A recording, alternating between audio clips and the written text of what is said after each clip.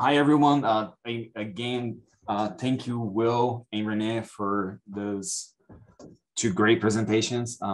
It helps a lot. For people that doesn't know me, I'm Yuri Corilo. I'm a computational scientist here at EMSL. And the last lecture today, we're going to cover the topic of data processing workflows for organic matter, and also lightly touch base about some data processing capabilities that we developed for the metabolomics. I don't want to repeat everything that my colleagues were talking before, but just to emphasize the complexity of the nature of the small molecules. It's different than the complexity that we often see on data from experiments of proteomics and genomics, where you have this linear combination of, and you know exactly what the backbone of what those molecules should be.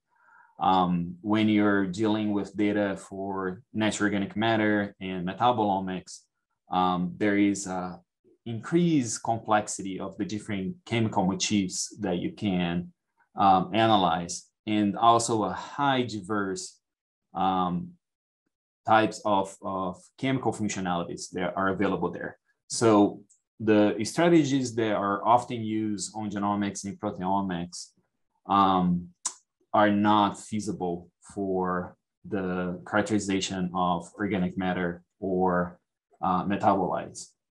So adding to that complexity, as Renee has taught us this morning, there is this increased complexity of the different degradation pathways when the molecule or different biomass comes into contact with different environments.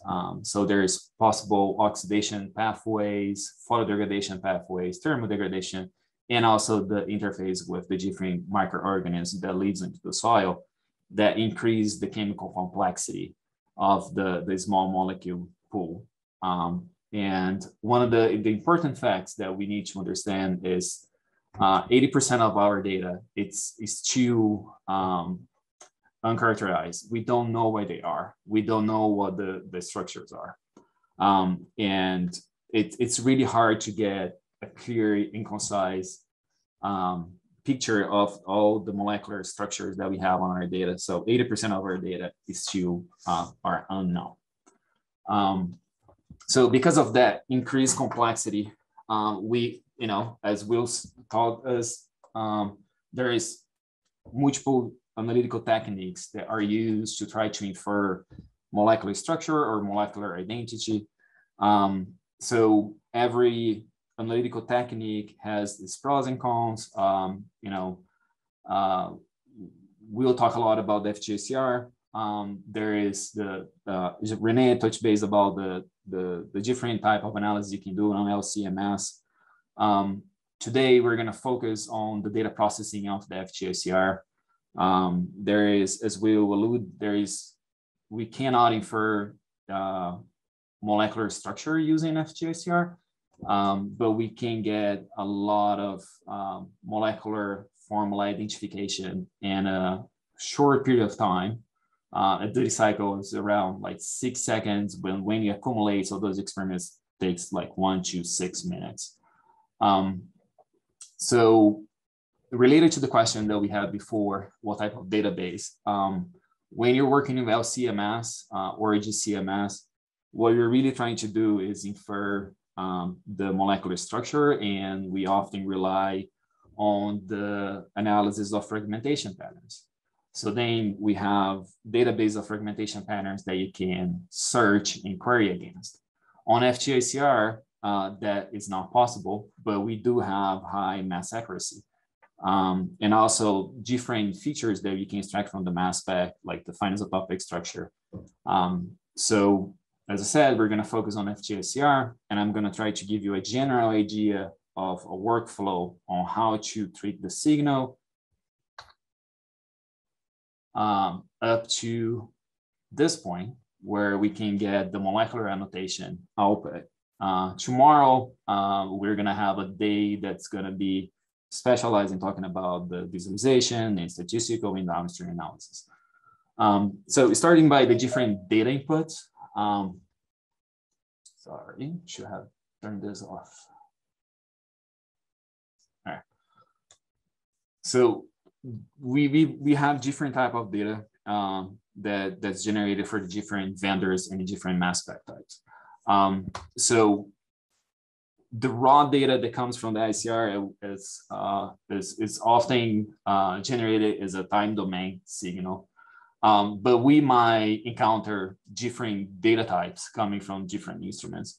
For instance, thermal has a pre-processing software that generates the mass spec, and that information is lost during that process, and you end up with a mass spectrum, sometimes with all the data points, sometimes on the centroid mode after the peak picking process has been completed. Other times you might encounter that just what we call a mass list is pretty much like a table with the masses and abundances and other measurements like the resolving power and the signal to noise. So it's really important then for us to realize that to be able to do a standardization on how we do the data processing, ideally you always want to start with the time domain data, because then even if you have instruments, data from different instruments, you can assure that even the signal processing is done the same way across the different instrument types. So Will shows us like this process of how to transform the time domain. So we use Fourier transform. There's other steps that we might do. So this is like a simplified version of this. There's an apodization, so you can apply a apodization function to enhance the frequencies that are measured in the middle where those ions are more stable after excitation. There are processes that we can input what we call zero filling that will add more data points and increase the accuracy of the peak picking process. So after you go through all those processes, you do an FT to transform this time domain data to a frequency domain data. So this gives you the frequency of all the different ion clouds that you have inside the ICR. And then to transform that frequency to N over Z, we often do an external calibration. So you have a mix of molecules that you know what the masses are and what the frequency, and can calculate what the frequency you're expecting to see. So the most common used equation are the LAD4 equation. So you have two terms in the A and the B term that account for imperfections on the electrical field and the magnetic field into the ICR. So what we do is we externally calibrate and we find A and B terms, and that's often stored in the instrument. And then you can just transform your frequency to the different mass spectrum. So from here, the next step after the generation of the M over Z's is the definition of the noise. So there's different ways that you can infer what your baseline noise is. So the most common way is manually inference. So you go into the mass spec range and you find where you don't have any peaks, any clearest peaks. And then you just calculate the average of those noise. So it's a different approach that you can try to not have to manually do those type of inference is instead of calculating the baseline using all the data points, you can calculate what the minimum of those data points are, and that serves you to find where this baseline is. Over here, you have an example of protein mass spectrum that they are showing me here that sometimes you might even need to do a baseline correction just to make sure that you have a linear baseline. So then you just need one noise threshold across the whole spectrum. So after the definition of the noise threshold, you go through the algorithm to do the peak picking and the definition of where that peak starts and where that peak ends. That's often done by doing a first derivative and applying some parameters to tell what is the limit that you would accept, where the cross point between the first derivative and your signal is. So with that, you get the centroid mode data. That's pretty much a table with all the M/Z's abundances on your mass spectrum. So the calculation of the minima is a really good way to automate the calculation of the noise threshold. So another way of calculating the problem with that is that if you let the minima to extrapolate far away for where your signal is, you might end up with a baseline that's offset a little bit higher than you wanted. So one of the other ways to try to automate this is when you have those data from organic matter where you do expect to have this mass distribution where the most of your signal is going to be, you can just try to calculate the number average M/Z that will give you like a point like in the middle of the distribution. And then you have a range of M/Z where you're going to allow the algorithm to try to find the minimum data points. So that's why, like, just an expansion here showing you that by using this approach, you can clearly see by the red that the base noise line is well defined by this method. So the second thing that is done is you have your baseline, but that's not where your noise threshold is. There is no statistical significance here. There's different levels that on how to calculate. So the threshold is calculated as the baseline plus X times the standard deviation of those data points. The community often said that as really like a conservative threshold of 6 standard deviation, making sure that you can see this yellow line, there's no possibility of having any noise. However, the analysis of the ideal threshold needs to be done and evaluated instrument by instrument. So it really depends on the cell that you're using and the magnetic field strength, and also, you know, how many transients how many signal you're summing in letting acquiring it. Then when you evaluate that, you lock that to the instrument, and then it should be good to go. So the next step after the signal processing, the noise is evaluated. What we often do is a recalibration of that mass spectrum. And the reason for it is that what you see over here is a common air distribution. So over here on the x-axis is the mass air. Over here in the y-axis is the mass air, and over here is the M/Z. So you can see that with the external calibration only, you still have high systematic change on the air distribution. And we really wanted to get this air flat across the M/Z range. So the only way to achieve such a flat distribution like this is to go through an internal calibration process.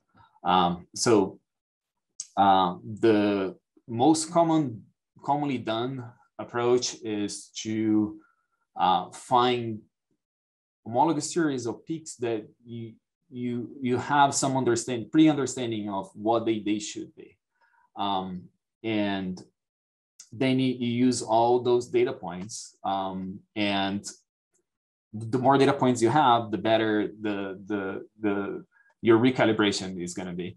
Over here, I'm showing an example. Like this plot over here is from a strategy that's called step fit. Is you segment the mass spec every 14 m/z units. And for every 14 m/z units, you have one calibration equation using the LAD4 equation. So then you can see that you end up with a really flat calibration curve that is centered around the 0 over here. That facilitates the molecular search algorithm, because when you, although like the mass accuracy is pretty good, you can see over here is around 0.2 ppm. The range that we would need to allow the software to search for, because you still have the systematic error across the m/z, would be around 0.2. After the calibration, we can decrease that to around 0.1 because then you remove the systematic error. Or the other option would be to segment the original data and then change the range of mass error that you allow for the molecular formula algorithm to search against. So after we have the signal process complete, the next step is to perform molecular formula search. So the reason why we can infer molecular formula using mass accuracy is because, again, is one thing that we call mass defect. Every atom has a unique mass defect. So when you look at the mass of an atom and you look at the sum of the individual particles, you realize that the masses are not the same. This is what we call this difference between that and the real mass of the atom is what we call the mass defect. And the reason for that difference is because there is what we call a binding energy that's necessary to put all those particles together. And it's really high energy. So you end up with those different masses on the atom to account for this energy needed to put those particles together.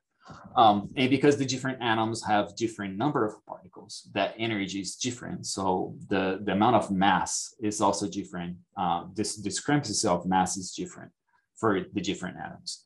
So when you look at the combination of those atoms, right, because the molecular formula is nothing more than a combination of all those atoms. Ideally, if you have infinite mass accuracy, every molecular formula has a unique mass defect. And over here, what we define by the mass defect of the molecular formula is the difference between the nominal mass minus the accurate mass of the molecular formula. So, of course, we don't have ideal infinite mass accuracy, right? So every instrument, it has limitations on how much mass accuracy you can get. But it depends on the system, it depends on the pool of organic matter that you're trying to analyze. Sometimes an unambiguous molecular formula assignment is possible by only doing the mass accuracy, but only in the specific regions of the mass spec, and it's also dependent on the complexity of the sample and how good your instrument is in resolving that matrix. So it varies a lot. However, when you have systems with higher complexity in different ion types, that assumption of an unambiguous molecular formula, it's most of the time not valid. It complicates when you're trying to add metals and to do mineral analysis and halogenated compounds into the mix. So when we're building those combination of atoms, right? You can see that when you increase the number of atoms, the number of possible molecular formulas also increase. And the increase of possible molecular formulas also increase with the mass. So that's what you're seeing over here. The plot A is only when you allow carbon, hydrogen, and oxygen with the peaks above signal to noise of 20. And then you, when you start adding like one nitrogen, and you can see that the number of possible candidates go up. And then when you start adding phosphorus, nitrogen, and sulfur, and you can see that there is this exponential growth of number of possible molecular formula that can be inferred by using mass accuracy only. So there is this dependency on the resolving power as well.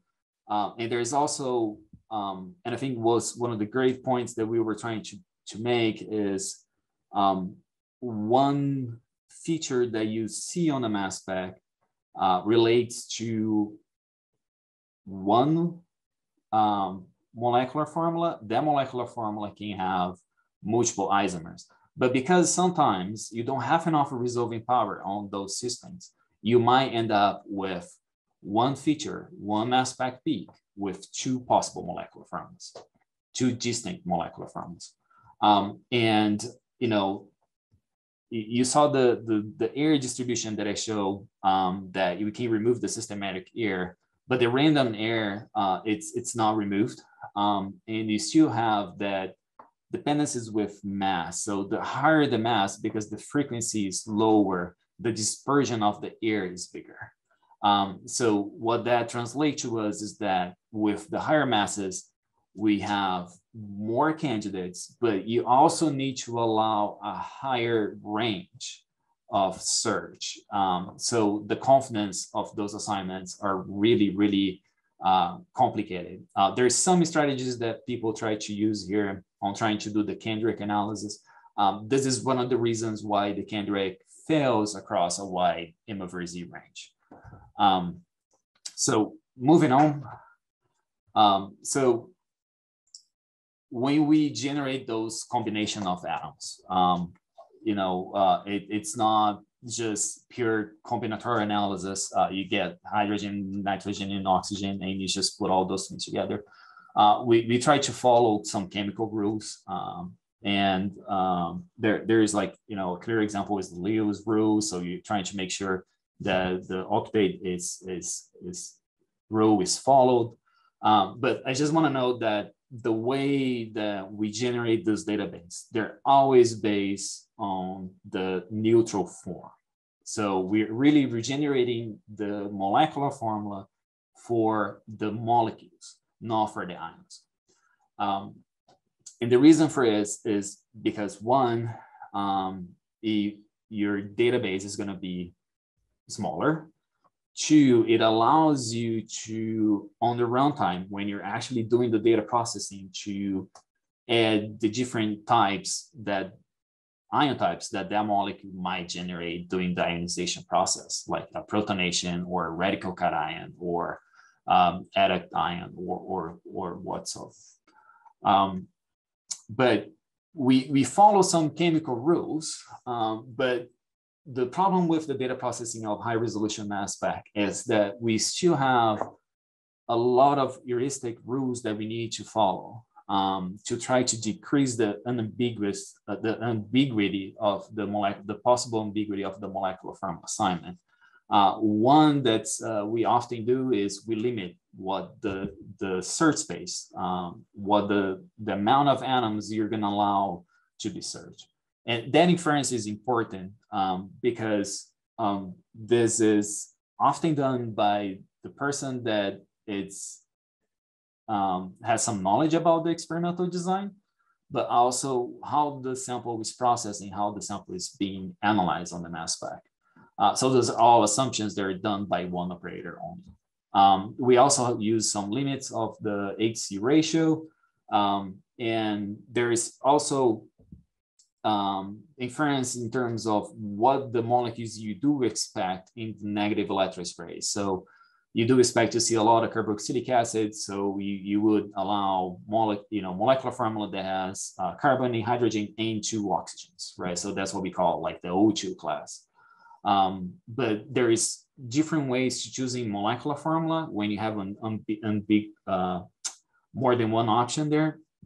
And those different strategies often rely on choosing the lowest air or choosing the lowest number of head atom that might make sense chemically for the system you're analyzing, but it might hinder the discovery of new possible molecular formula that we wouldn't see before. So those are like, the balance of how you're making your assumptions on the molecular formula assignment. So another strategy that that's often used is to use homologous series that you do see on organic matter to extrapolate the molecular formula assignment. So lowest masses, or M over Z, will have a low probability of duplicate molecular formula candidates. And then if you look into those patterns, you realize that those differences of 14, they are differences related to methylenic units. So it's a difference of 1 carbon and 2 hydrogen, right? So you just keep adding it. So if you can find on the lower M over Z range a molecular formula assignment that only have one option, then you can try to extrapolate that further only by adding CH2 or A2, and sometimes you can use that by using CO or CHO series. But as I showed you before, with the increase of the masses, there is also the increase of dispersion of the air. So the extrapolation will fail when you get to the higher masses. So that is a problem that's still unsolved today.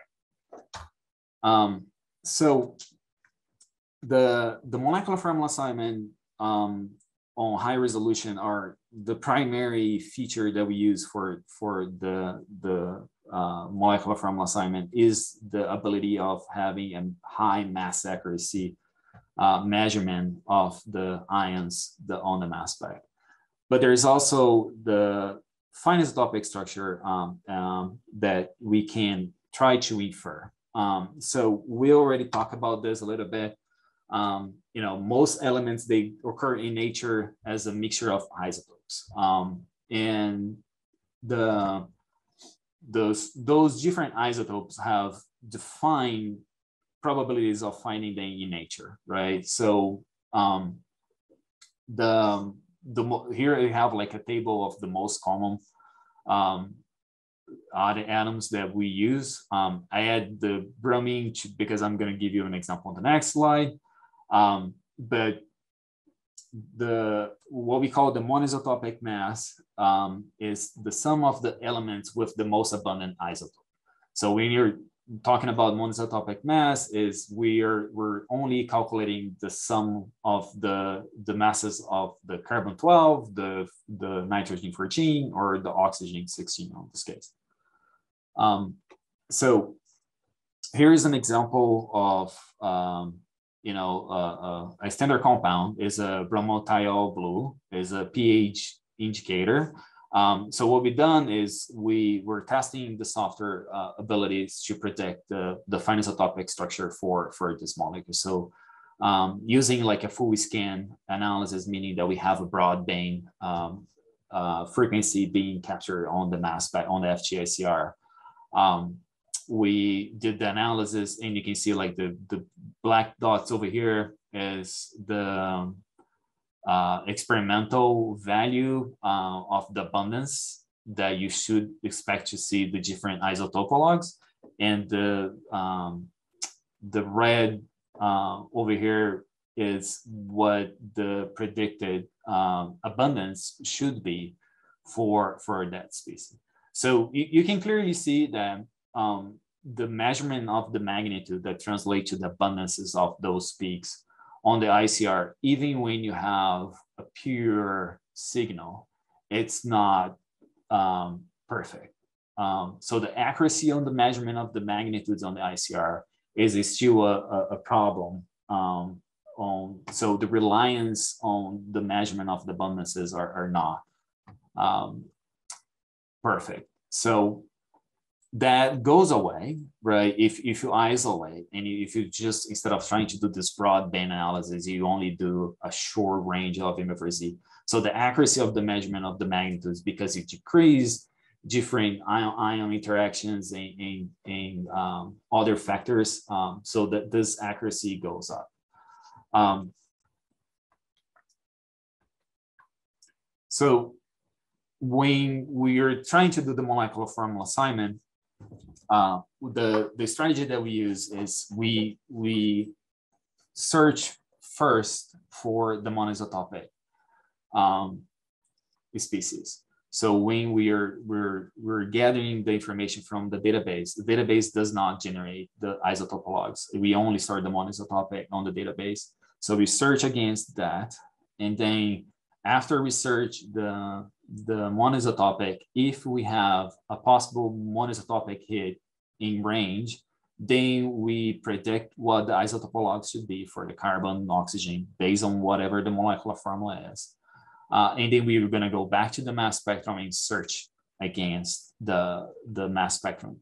So over here you have in blue an example of a mass spectrum with all the monoisotopic assigned with different heteroatoms over here.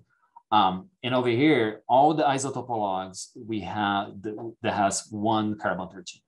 So the point here is you do see most of those isotope logs, but there is a dependency on the signal to noise of the peak, because if the abundance of the peak is not high enough, you might end up losing that signal. But looking at the pattern of the whole, you can see that you can get most of them. On the right side over here, you do see the air analysis of the difference, the air analysis of the measurement abundance for one carbon-13, two carbon-13, three carbon-13. So you can see that this is a high air range. So there is no way you can rely on the accuracy of the abundances. So what we often do is we discourage the use of isotope pattern filters. Do not filter the molecular formula assignments based on isotope logs only. So there's a bunch of assumptions that we need to do, right? In how to get the data processed, and there's assumptions on the signal processing, there's assumption of the search space. This is how we do the data processing today on most of the academia, right? So we have an instrument and we're gonna put the data somewhere, and we have a person that knows exactly what happened with the sample, what the experimental design is, and we have multiple softwares, right? So we have the software from the vendors that will do the signal processing for you most of the time. And we have different software that does the molecular formula assignment. But this is really like inefficient way of working with the data processing pipelines. And also it's really hard to go beyond this paradigm of having a standalone software and having to rely on an operator that understand the system to make the right assumptions on how to process the data. So what we have been working on here in EMSL is the development of a new platform that we call Corilo. That's the fundamental piece that we want to start moving the research community to a new paradigm where we have the possibility of the standardization of the signal processing, but also the standardization of the molecular formula, and trying to get away from that paradigm of having to choose a molecular formula. So I'm running out of time, so I'm going to go really fast right now. But the Corilo pretty much is standardized this by creating this hierarchical structure of different mass spec types. and you have different workflows. So then you standardize the data parsing, the data signal processing, and also the molecular annotation workflows. The other thing that we discuss is like those molecular formula database, they're often created in a static mode. So what we've done on the CoreMS is we have this dynamic creation of the possible molecular formula assignments, molecular formula candidates. So when you import the mass spectrum into the CoreMS, it will do a calculation of all the possible nominal masses, and then we generate only the possibilities for formulas that has that nominal mass. And it communicate back and forth with the database to see if entries for that search space that you're requesting already exist or not. If it doesn't, it will add those new molecular formula there. It automatically calculates the fine isotopic structure at the runtime.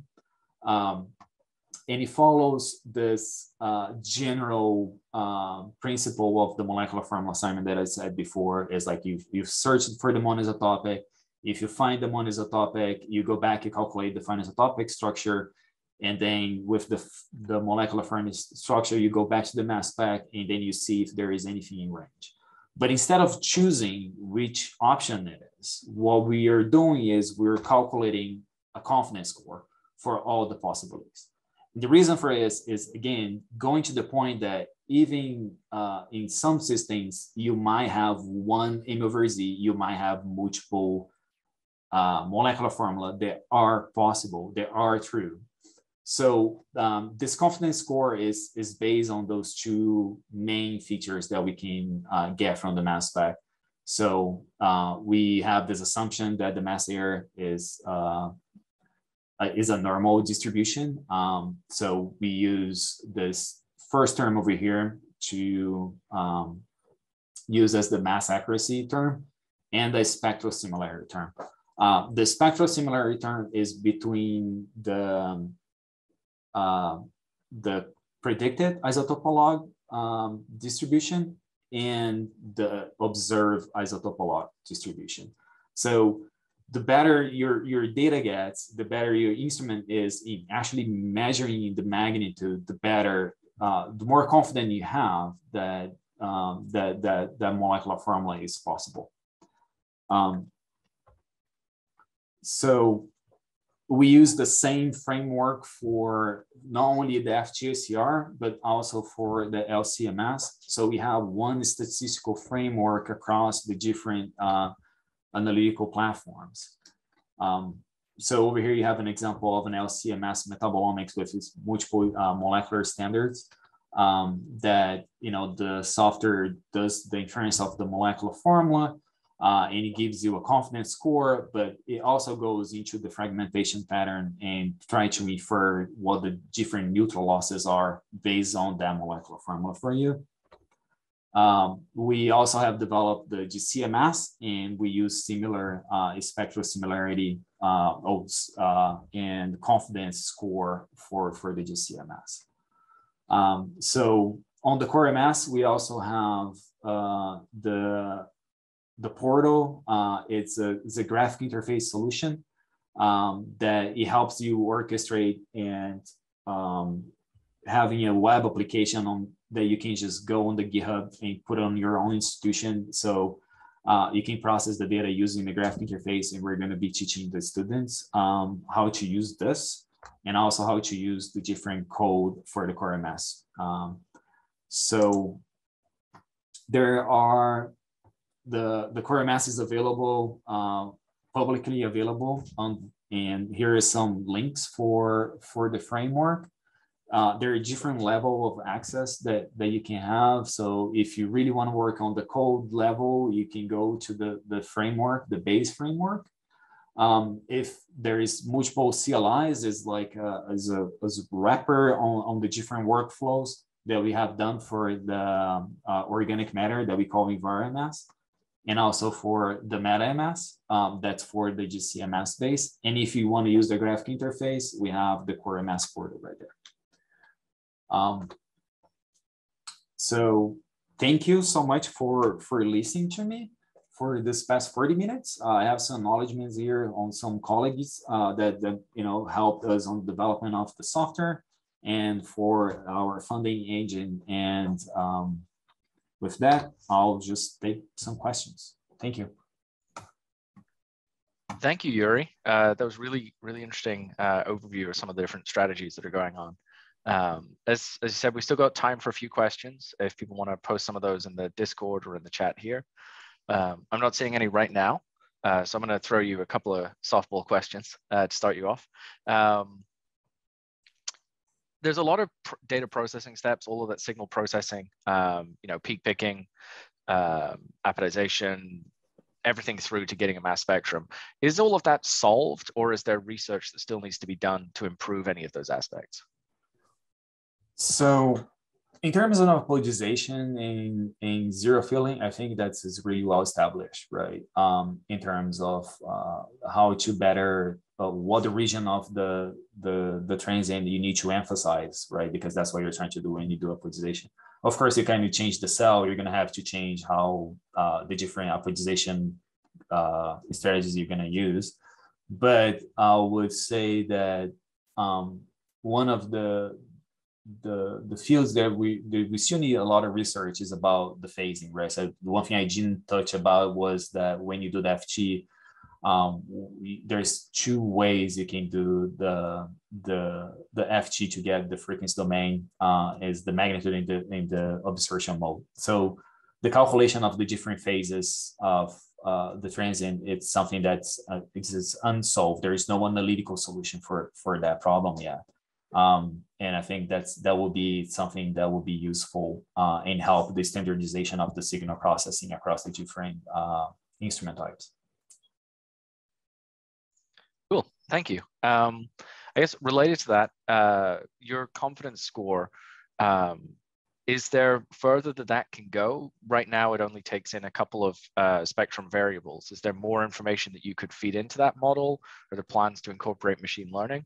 Or is it the confidence score is sort of as far as you can go?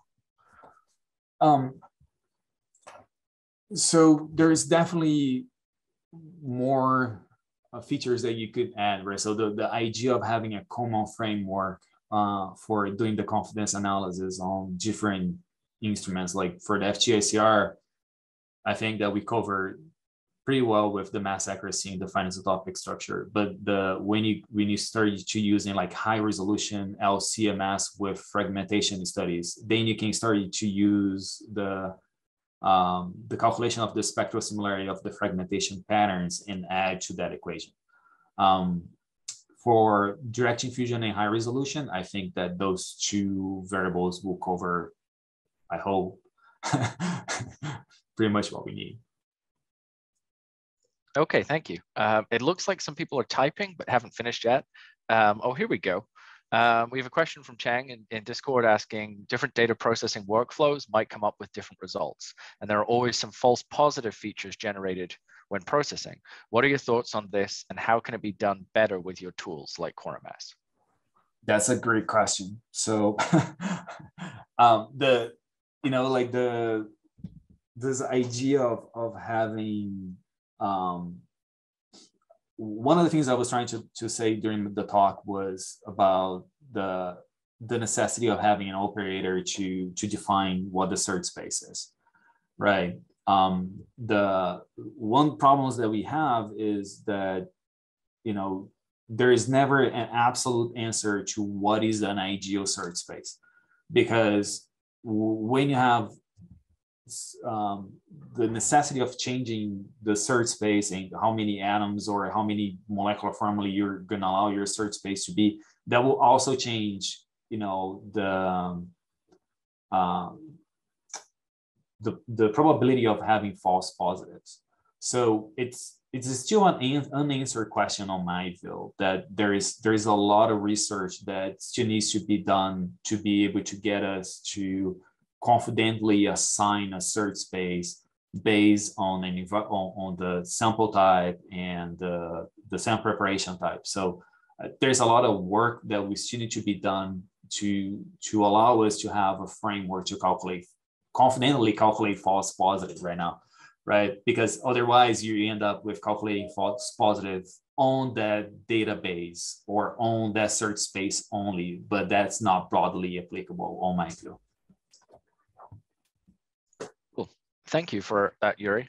We have another question from John B asking, if you have FTICR data from different instruments, i.e. two different field strengths, the 7 Tesla and the 21 Tesla, is it possible to use some of the math you described today to correct for the different resolutions and directly compare the data? I.e. could you make a 21T spectrum look like a 7T spectrum from the same compound or vice versa in complex soils? You can. If, like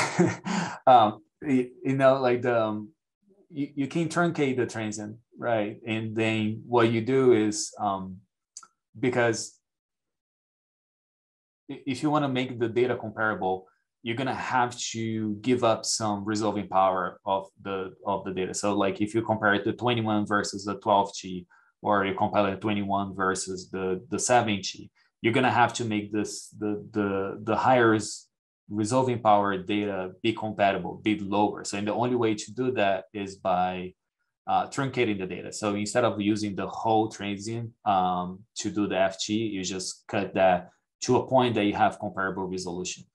Then it covers the resolution. The problem now of the abundance is even more complicated because Will was showing us we have this transfer time, like the time flight, right? And when you have different machines with different magnetic field strengths, so there's also the loss of the ion package through that transfer is higher on the 21G than it is on the 7G. So that kind of doesn't answer the question, but that's the things that you're gonna have to deal with if you're trying to find a compromise there. Yeah, I think that's the critical point, is that you can make the peaks broader, but you can't compensate for fundamental instrument differences. Something that we didn't really get into is that we have 4 or 5 different ICR instruments in EMSL, and they're all different. They all have different generations of cell or different hardware, and so it's very tricky to make these comparisons. I think there's time for one more question or 2 more questions. I'm not seeing any more though, so I'm going to ask you another question and like give people another 30 seconds to type something. You talked a little bit about LCMS data processing, and CoreMS is obviously used for the complex mixture workflows. Can CoreMS handle LC FTICR data with complex mixtures? Yes. The whole idea of having the data structure follow this mass spec hierarchical structure is that the changes needed to do the LCMS data processing for full scan analysis is trivial on the framework, because you have an LCMS object that will have a bunch of mass spectrum objects and they're iterated through the code side. So he adds like a loop into the code, like 2 lines of code, and you're good to go. Excellent. I don't see anything else coming in. So I think in that interest, maybe we wrap up. Thank you, Yuri, and thank you, Renee, for your talk this morning.